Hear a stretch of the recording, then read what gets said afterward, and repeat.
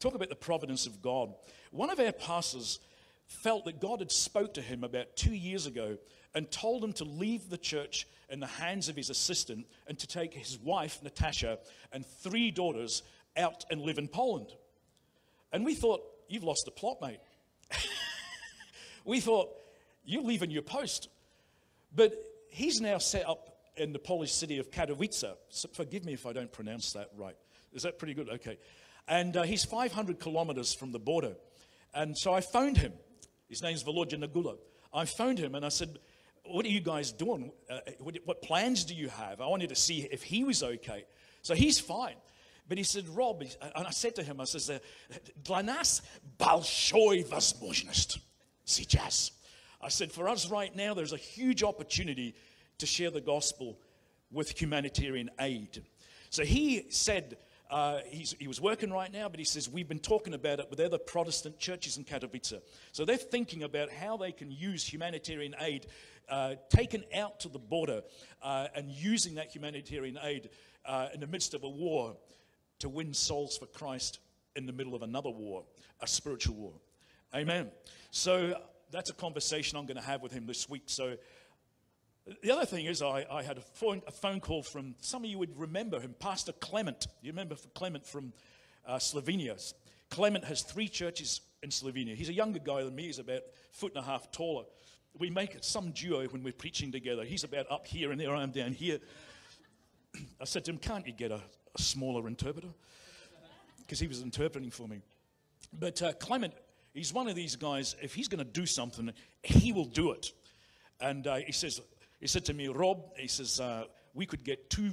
He actually texted me and he says, how can we be helping Ukraine? So I wrote back a word with 4 capital letters and it was P-R-A-Y. He said, we are. What else can we do? So I said, well, I'm keeping my eye on the border. There's 9 points there in the Polish border where we can cross over, where people are coming in. I says, let's sit tight and see how that's working out, because there's 3 nations border the Ukraine. So we're going to keep an eye on it. He's in Slovenia. He'd go through Slovakia, probably up through Austria and up to the border that way. So I'll keep you posted, all right? But there is a tremendous opportunity here to share the word of God and offer help to these people. Amen? So praise God. This has been just unbelievable watching that. Wow. Which brings me into my message anyway. I want to talk about the church triumphant. I never thought that word, for those of you that are the visitors here this morning, about just over a month ago, my wife had to take me into accident and emergency. I won't go into the detail, but basically I couldn't pass water. That doesn't mean I couldn't walk past the river or up the seaside, okay? But I thought, what's going on here? I had never had an issue before. All of a sudden, for 2 hours, and I'm feeling like I'm going to burst. You ever said to yourself, I feel like I'm bursting? Wow, I was feeling like I was bursting. So Julie took me into A&E, and I was in agony in A&E. And I stuck this catheter in there, and I wasn't going to go there, okay? But it's part of the story. It's part of the story. And nothing happened. Nothing. I got no relief at all. And then he just walked off, the doctor. He says, I'm going off in 10 minutes. I'm going home. And he just left me there and nothing had happened. And I was in such pain. But just like God spoke to Abby this morning, he gave me a rhema from the Logos. He gave me a quickened part of the scriptures from the Bible. And even as God gave you Deuteronomy 20 this morning, he gave me 2 Corinthians chapter 2, verse 13. And it didn't go through my head. It just passed through my spirit. And it says this. I wonder if we could project that first scripture, John. He only spoke to me the first part. He says, but thanks be to God who always leads us in triumph in Christ. That's what the Holy Spirit said to me. And so there I am in agony, and that scripture's just come to my spirit. So through gritted teeth, I affirmed that scripture. I confessed that scripture. Thanks be to God who causes us or leads us in triumph in Christ Jesus. The funny thing was, though, I remember thinking immediately, I thought, I could die here and that scripture would still be true. Because what we triumph over is death, hell, and the grave. Amen. And I'm thinking, well, this could go two ways. And I kind of thought, it was a bit like Paul, where he said to the Philippians, I'm in a strait betwixt two, whether to hang around here or go off and be with Jesus, which is far, far better. But I thought, well, you know, to go off and be with Jesus is far from the worst case scenario. It's easy to go as a Christian. Amen. There's no need to fear death. I thought, well, I'm 62. What does it matter if I kind of check in a bit early? And then I thought about Julie, and I thought about you guys, and I thought about a whole bunch of stuff. And I thought, well, it's a bit ambiguous, the interpretation. You know, it's a bit ambiguous the way it could work out. Not the interpretation, but the way it would work out. So I thought, Lord, I'm happy both ways. And in the end, I just kept confessing that scripture over and over and over again. And over the last month, I've got better. And I'm almost all the way there now. Anyway, I thought that would be the end of it, that I wouldn't need that scripture. And then Wednesday, Russia invades the Ukraine. And I end up with one of the greatest roller coaster emotionally that I've been on, for much greater than when I was crook. That's an Aussieism for sick. Much, much, much more. It's brought me to tears. It's brought me to praise. It's brought me to thanksgiving. But somehow in the middle of that, you know, that word God gave me has sustained me over these last few days, as I've had to cope with this and the responsibility I have to help these people. And it's so easy to help from the outside. Do you hear what I'm saying? And everything I say, everything I text, the scriptures, I think, well, you know, there's a little voice saying, yeah, it's all right for you. But they do so appreciate our prayers, amen, out there. They so appreciate us praying. I wrote to Ross Abraham, who's the president of our movement, INC, International Network of Churches, and I wrote him a report, and he circulated it all the way through INC. So praise God, we get the whole movement praying for him. But I do want to pray for the Ukraine, and I want you to pray for Lucy's husband, Dima, who's Ukrainian, who's part of this church. And I met a lady this morning who she'd been over from Canada here. They've moved back to England, and her pastor's wife is Ukrainian. So there's a lot of us got connections with Ukrainian people. So I wonder if we could stand this morning and let's pray for the Ukraine. Let's pray for our brothers and sisters. Who do you know? Who do you know? Maybe all you know is those people in that screen. But Heavenly Father, we lift up our brothers and sisters all over the Ukraine. All the hundreds of churches that I've been in over there. All the ones that over decades have been very near and dear to me. Father, we lift them up to you. And we thank you for the faith that we have seen. We thank you in the midst of a severe trial that, my God, they are still giving you the praise. They're still in faith. They're still in the midst of it, being thankful for your goodness, Lord. And Father, we pray that you would cover them. Even as Psalm 91 speaks about, you would cover them with your wings, Lord. And that you would protect them. And you would keep them in that secret place of the Most High, whose power no foe can withstand. We pray for every Christian in the Ukraine right now, that, Lord, that you would gather them, that you would draw them to that place of security, that place of safety. You tell us that when our hearts are overwhelmed, you lead us to the rock that is higher than I. Lord Jesus, you are our rock in the midst of the storm. And we pray that everyone's feet would be square on that rock. We pray, Lord, that their faith, according to the book of Hebrews, their faith would be that anchor of hope in the midst of the storm. And Father, we pray into the big picture. Lord Jesus, Revelation chapter 1 tells us that you are the prince of the rulers of the earth. And we pray this morning, Lord, that you rule over Vladimir Putin, that you rule over President Zelensky. We pray that you rule over Boris Johnson, that you rule over Joe Biden, that you rule over President Macron, that you rule over every Western leader, my God. And we pray, even as you caused the chariot wheels of the Egyptians when they tried to follow your people across the Red Sea, that you intervened directly and caused those chariot wheels to drive very heavy. And we pray, Lord, that you would cause this Russian invasion to slow right down, that it would be frustrated, that you would come in behalf of the Ukraine, and Lord, that you would humble this tyrant in the name of Jesus, we pray. Amen and amen.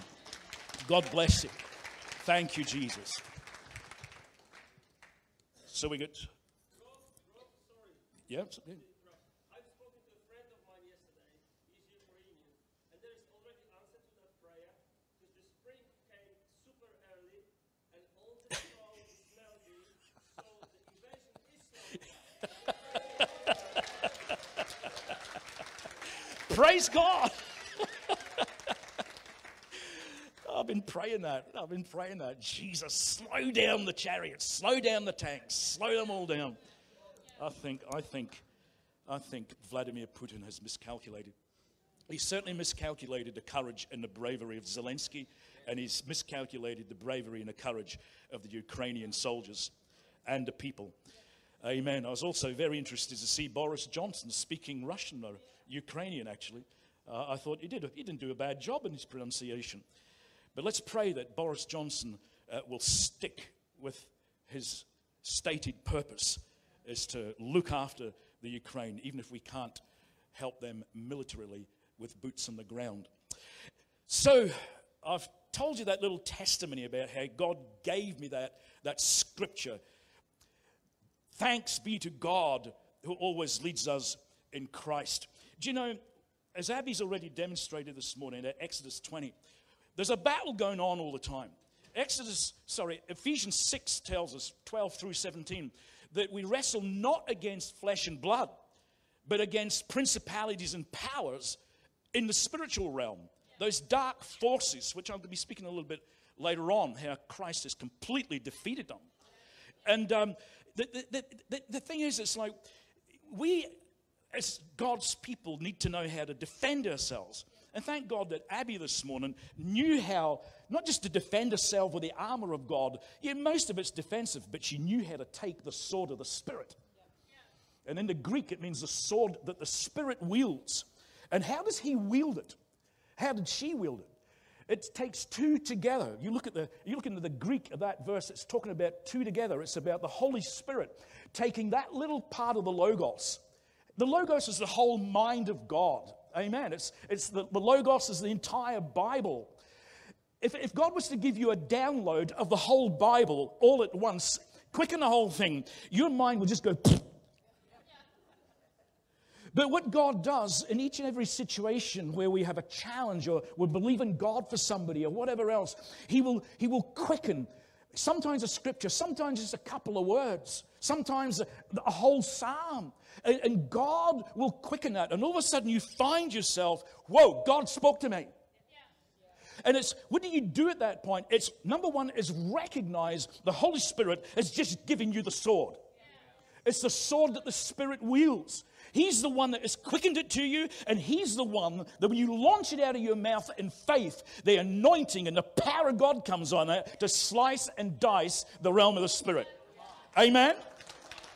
And where He has been intimidating, where He's been threatening, where He's been undermining your confidence, as you speak that word out, what happened? The confidence came. The strength of God came. And you just grew a mile in the realm of the Spirit, girl. You did a phenomenal job this morning. You did a wonderful job this morning. So when God spoke that little ambiguous scripture to me, it either meant I was going to triumph over death, hell, and the grave and pass out of this world and then the next, which is okay. I hear Christians sometimes talking about death in terms, well, the worst case scenario. So the worst case scenario for you is to go and meet Jesus? Where the Bible says to go and be with Jesus, it's far, far better than life continued down here. Do you hear what I'm saying? You can almost hear the disappointment in Paul's voice at that point. Philippians says, "Well, I guess I've got to hang around with you blokes."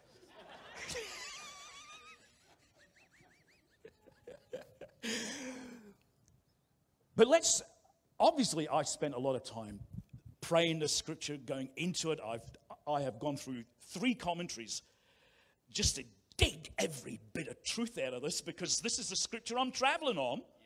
You know, the last month, this is what has got me through my bladder problems. My waterwork problems. I'm okay now. Somebody asked me this morning, "Are you still wearing that thing?" Thank goodness I'm not.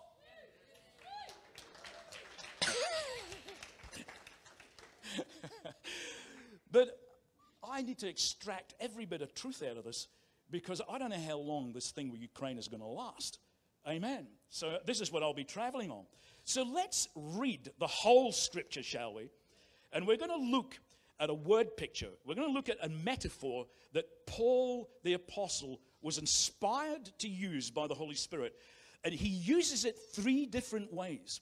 I learned this about when I was 6 months old in the Lord at about 1985, listening to yet another Derek Prince audio cassette tape.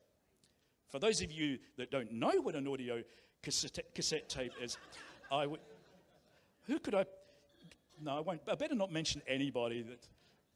We'll just keep going, shall we? Just Google it. Thank you, Annabella. Thank you. Thank you, I feel better. Okay. So let's read the whole scripture, shall we? Let's go. But thanks be to God who always, you get that? Say it after me. Always. Thanks be to God who always leads us in triumph in Christ. Now this is the word we're going to unpack. Always leads us in triumph in Christ. Everybody say triumph. And through us spreads and makes evident everywhere the sweet fragrance of the knowledge of Him. What you might say, what has that got to do with a triumph? We're coming to that. They're vitally connected.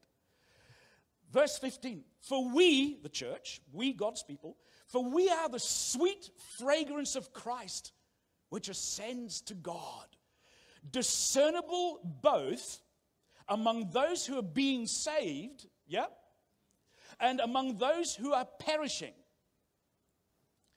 To the latter one, an aroma from death to death, a fatal offensive odor, as the Amplified says, but to the other, an aroma from life to life, a vital fragrance, living and fresh.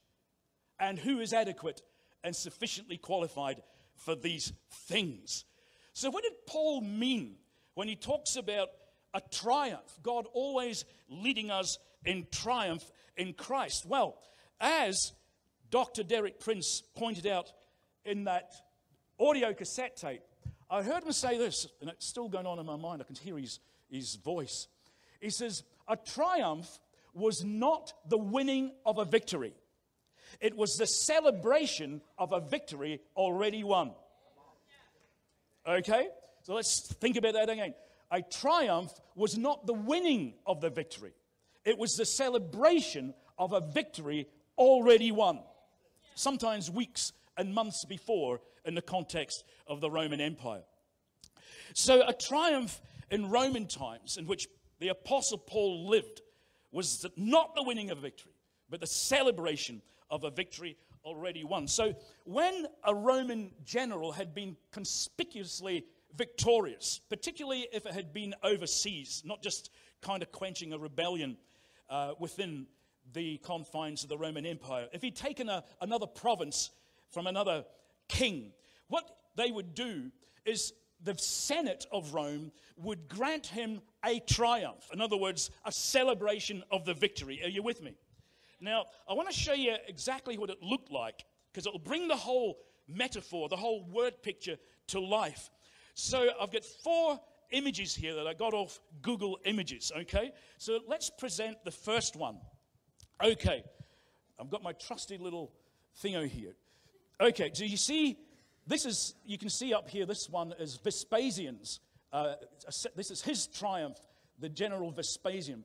And maybe you've been to Rome and you have seen these arches of triumph. So here you can see that there's the general. There's the really conspicuously successful general. You see him there? All right. Do you see the horses? So he was in a chariot with 4 horses. So let's keep that one up there, guys. And you can see all the way behind him this long procession. You see it there? All right. And here's all the people looking on. Now let's go to the next one, if we could, John. Right. Now this one, oh, sorry, I didn't realize this person didn't have too many clothes on. I do think it's a male. I'm not entirely sure. But what... My apologies if I've offended anybody.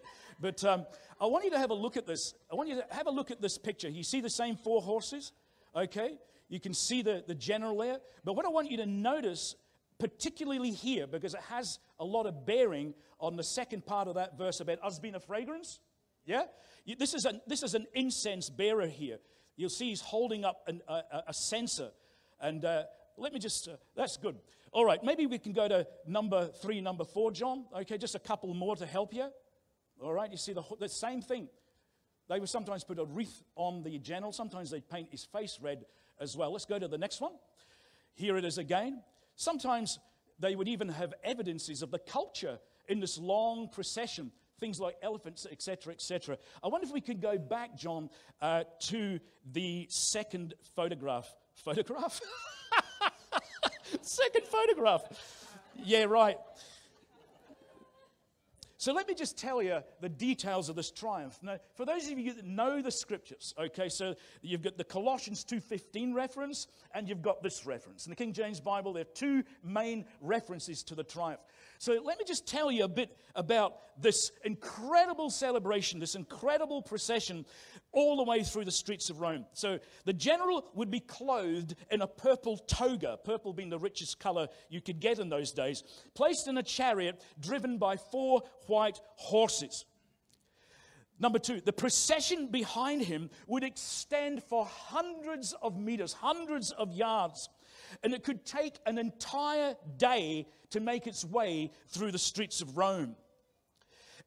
In the procession, sometimes before him, usually after him, sometimes in the procession, behind the general in his chariot with his 4 white horses, there would be a long line behind him comprised of the conquered king, yeah, the conquered generals and the captains and the sergeants and all the way down to the foot soldiers, and they were all stripped naked, sometimes with nothing on at all, and totally in chains and manacles, obviously defeated. You hear what I'm saying? It's not the King James Bible, I think it's the original Amplified. It talks about the principalities have been stripped and spoiled. So they were all stripped and spoiled. Behind them, there would be cartload after cartload after cartload of the spoils of war. When they invaded an exotic place, as I said, you would see elephants and peacocks and lions and tigers. Just a demonstration of total and absolute victory. Amen? Now, this has a bearing, this next little point I want to make. As the procession made its way along, there would be priests alongside carrying censers and bowls of incense. So, as the procession made its way through the streets of Rome, there would be a cloud of incense all the way through. Remember what he said about we are that fragrance of God, okay? And it went up in clouds over the procession and the crowds watching that procession. Now, at various points along the way of this procession, the procession would halt and there would be fresh incense put in the censers. And the thing is, the prisoners at that point knew there was something very serious about to happen. Because at that point, some of the prisoners would be taken aside and slain. They'd be taken aside and killed. So they associated this cloud of incense with either I'm going to live or I'm going to die. Are you with me? Are you starting to get some revelation, some light on what that scripture means. Let's go back to that scripture, John, if we can. But thanks be to God who always leads us in triumph in Christ, and through us spreads and makes evident everywhere the sweet fragrance of the knowledge of him. See, you're a Christian. God lives in you. Amen. And it says, for we are that sweet fragrance of Christ, which ascends to God, discernible both among those who are being saved, those people you're praying for, those people you're witnessing to. Hello? And if you live a consistent, holy, generous, loving your neighbor kind of life, hello, and you're bold enough to present the message here and there, you live that kind of life amongst the people you work with and your neighbors, friend, there's incense coming out of you. You are that fragrance. And for the ones that you've been praying for, your life is a confirmation. You are a fragrance of life unto life. You've got the message of life, of eternal life that you share with people. And then beyond that, your life is confirmation of that. You live it because they haven't met anybody like you before. Do you hear what I'm saying? To be in that place, you have to continually keep short accounts with God. Don't have any guilt in your conscience. Make sure you confess your sins as soon as they happen. That you're always dwelling in that smile of God, that presence of God. Hello? And you get your nose in the Word of God. You're praying so that God can use you at any one given time. And as you're praying in the Spirit, it's like, man, you just keep that life, that vibrancy. You hear what I'm saying? People ought to regularly be saying to you, man, what kind of energy do you have? You know, people so familiar with New Age kind of terms, and they don't know what to say. So I say, man, you know how many times I said that to us? It's like, man, you've got energy. What's that energy you got? I says, that energy ain't energy. That is the Holy Spirit. I'm born again, man. That's God in me that you're feeling. Amen. And as we live those consistent kind of lives, not up and down and panic and faith, that is no witness whatsoever. You're doing no better than anybody else in the world. We have got to, for the glory of God, to live higher than that. Amen. We need to be in that place consistently where we really are the fragrance of God, rather than being the fragrance one day and saying, what's that bad smell of depression or whatever else other. I don't know which some of us are working stuff through, but we really need to get to that place, amen, and believe God wants us to get to that place. Are you with me? Yeah. Praise God, because we're rapidly running out of time and I've got half this message done. So let me share with you how we'll see if we get there in the end. I might extend this next week. But the Holy Spirit inspired the Apostle Paul to use this metaphor, this word picture of the triumph, 3 different ways. John, can we go to Colossians chapter 2, verse 15? Colossians 2, verse 15. It says this, speaking of Jesus Christ, when he had disarmed the rulers and the authorities. Other versions will talk about powers and principalities. What it means is, as it goes on to say, those supernatural forces of evil operating against us. The Old Amplified will talk about those powers and principalities that were ranged against us.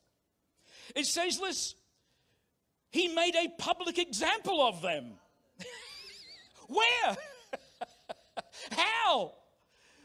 He says he made a public example of them, exhibiting them as captives in his triumphal procession. He made a public example of them, having triumphed over them in the cross. You see, these powers and principalities, these dark forces, they're the ones that want to damn every soul to hell where they're going to be spending eternity. And the only thing they have on us as human beings is the fact that because of original sin, we're all sinners. We're all guilty before God. We've all broken God's commandments. The Bible says all have sinned and come short of the glory of God. But the wonder of it all is that God's free gift is eternal life in Christ Jesus. And, you know, Up until Christ came, every human being was guilty before God. God had a system, a sacrificial system for his people of the Old Testament Israel. And it was all about the blood of bulls and goats and sacrifices, and it never had the power to deal with their sin permanently. But then Jesus came as the Lamb of God, the sacrifice of God, our peace offering. And when he died on that cross, he carried every sin of every body that had ever been committed and ever would be. The Bible says if the devil had known what he was doing, he would never have crucified Jesus Christ, because the devil didn't recognize that as he was crucifying him, you know, by whipping up the crowd and everything that transpired there, as the Romans nailed him to that cross and Jesus died, that devil did not know that the blood that trickled down was the sacrificial blood that would purchase our souls. And if we, amen, and if we, for everyone, for anyone that believes in Jesus Christ, believe in who he was, God in human flesh, that believe in his miraculous virgin birth, that believe, very importantly, in his sinless life. He never sinned. He had to be innocent as he was put to death. Do you hear what I'm saying? He died as a righteous man. And the wonderful thing is as he was crucified, but raised from the dead. There was no devil, principality, power in hell could hold him down. Not one of them could hold him down. And Jesus rose from the dead for our justification. So when anybody puts their trust in God and say, Father, I believe in the Lord Jesus. Lord, I believe the gospel. Lord, I want to go to heaven. Lord, I believe. Please forgive me. In that instant of time, God says, justified. You're justified. And the only thing those powers and principalities had on us, the only thing was we were guilty. And so when God says not guilty, Jesus takes control of your life and the devil loses control. Amen.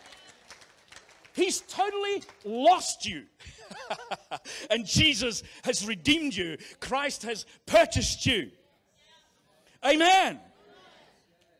So God has totally stripped and spoiled every principality, every power. That's why I could pray before Jesus as the prince of the rulers of the earth. Rule over Putin and rule over his puppet master. Amen. So this is a wonderful picture of Jesus, even metaphorically speaking, that he led this triumphal procession. But friend, maybe it wasn't a metaphor. Maybe he wasn't speaking metaphorically. Maybe Jesus really did lead this procession in the realm of the spirit with a devil like this and chains behind him. Why do I tend to lean towards this position? Because there is a wonderful scripture in Judges 5, I think, 12, where it says this. And also, Ephesians 4:8, this is why there's a lot of weight in this. Ephesians 4:8, quoting Psalm 68. And the only other time you will read this phrase I'm about to tell you is when the singers in the book of Judges, when Deborah, and Deborah isn't here, when Deborah and Barak won an incredible victory. And in the song, in the book of Judges, it says, arise, Deborah, arise, Barak, and lead captivity captive. In other words, lead your captives captive in a procession, in a victory procession. This predates the Roman triumph, but friend, this was part and parcel of warfare back then. Do you hear what I'm saying? Yeah. So, Paul, the Apostle Paul picks this up in Ephesians 4:8. I want to look at it. Speaking of Jesus, quoting Isaiah 68 as a messianic psalm, therefore it says, when he ascended on high, that's Jesus, amen, ascending on high, it says he led captivity captive. Whoa! So maybe Jesus really did lead these devils, these principalities and powers in some kind of victory procession. Maybe. Maybe it's just a metaphor. I don't know. But you might be wondering, in terms of leading captivity captive, where do we fit in this? Where are we in this triumphal procession?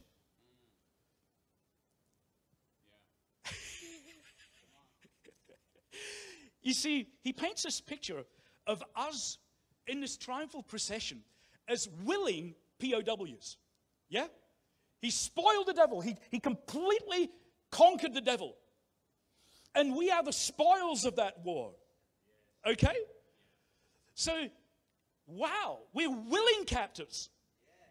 We are willingly captivated by Jesus. Amen. The devil used to control us, but now Jesus has captured us willingly. We've been willing about that.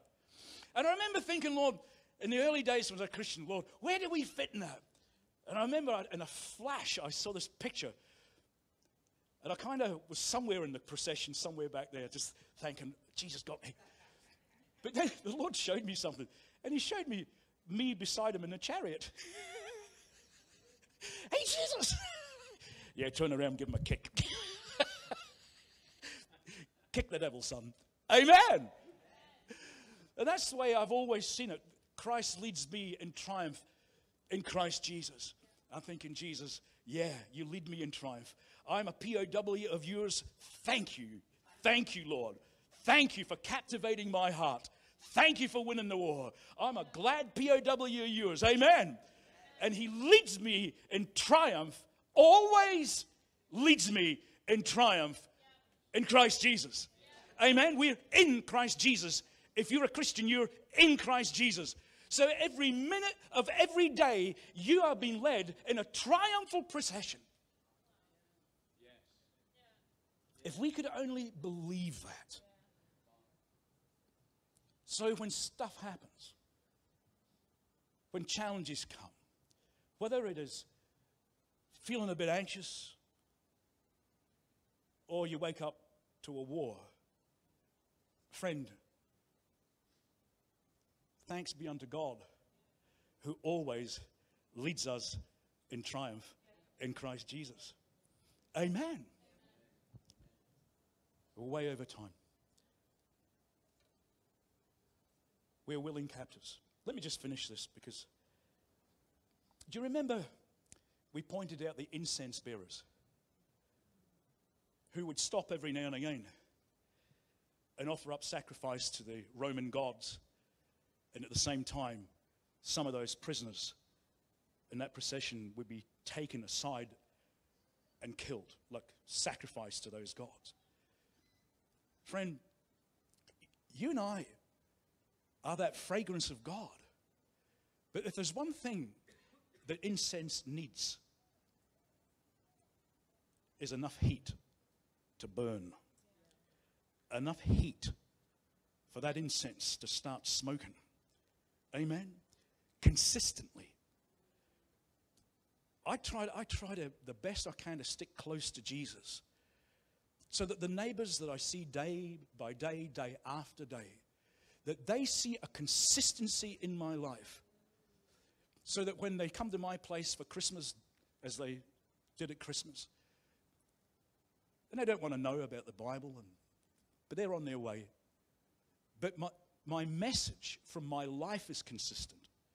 So when I share about life in Jesus and eternal death, my life is confirmation that this is true. This gospel message is true. Amen. So let's be that fragrance. Let's not be somehow the fragrance one day and then a foul smell of selfishness and self-centeredness and woe is me the next. Hello? Let's be that company of people that is a cloud of incense. First of all, unto God, because we're living sacrifices unto God, because our lives are on the altar. What did Paul say in Romans 12? He says, I beg you, brethren, present your bodies as living sacrifices, holy and acceptable unto God, which is your reasonable service. So as we live that cross life, as we pick up our cross each day and deny stinky self-will, stinky self-determination, stinky self-reliance, and we walk in the truth of our baptism, their old man is dead and buried with him. Amen. And we're raised to new life. Amen. And that life flows out of Christ in us. Then, as we walk our everyday lives, that cloud of incense is just there, somehow confirming who we are, the message of who Christ is and who he is in us. Amen? Let's stand and let's pray. Thank you, Jesus. So be encouraged, guys. Be encouraged. I pray you all get rhemas out of the Logos continually. Sometimes you just live on it for a week. Sometimes just a moment to get you through a moment. But the wonderful thing about every rhema you get is it sits with you. It kind of becomes part of your filing system. It's internalized. Amen? So, Father God, we thank you that you still speak to your people. We thank you, Lord, for this rhema that you shared with me that last month that got me through that very difficult time physically and has now get me through a very difficult time emotionally. I thank you for the truth of it, that we can say, thanks be unto God, who always leads us in triumph, in a celebration of a victory already won. Lord, you lead us in celebration. Help us to join you. Help us to join the celebration. Help us to count it all joy when we encounter various trials of different sorts. Help us, Lord, to align our thinking, to align our faith with the truth of this. That we are there with you in your chariot, triumphant over death, hell, and the grave. And while we are still alive, that we are triumphant, Lord, by faith through every circumstance.